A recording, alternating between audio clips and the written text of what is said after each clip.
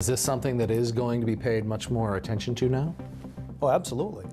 Changes are being made in courts all across Minnesota in the wake of a KARE 11 investigation. It showed how domestic abusers are keeping their guns despite laws and court orders. Here's AJ Legault with his continuing investigation, a failure to check.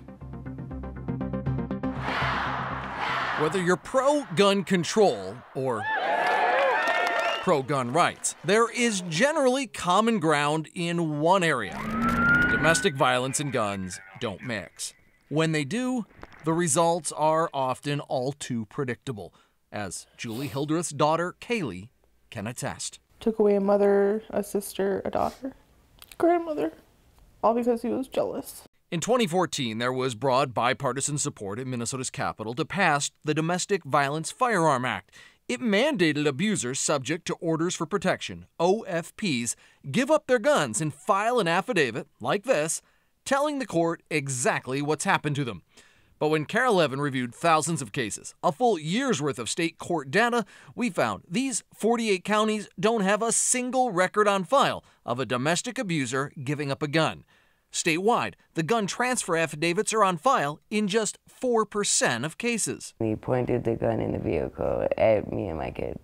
We found case after case, like Desiree Nelson's, where domestic violence victims told the court a gun was part of the violence, but there was no record the court followed up to ensure the gun transfer order was actually obeyed. They didn't make sure it got done. After KARE's investigation aired, State Senator Ron Latz, the ranking minority member of the Judiciary Committee, vowed to get answers from state court administration. What they've told me is that, first of all, they weren't aware that this was much of an issue.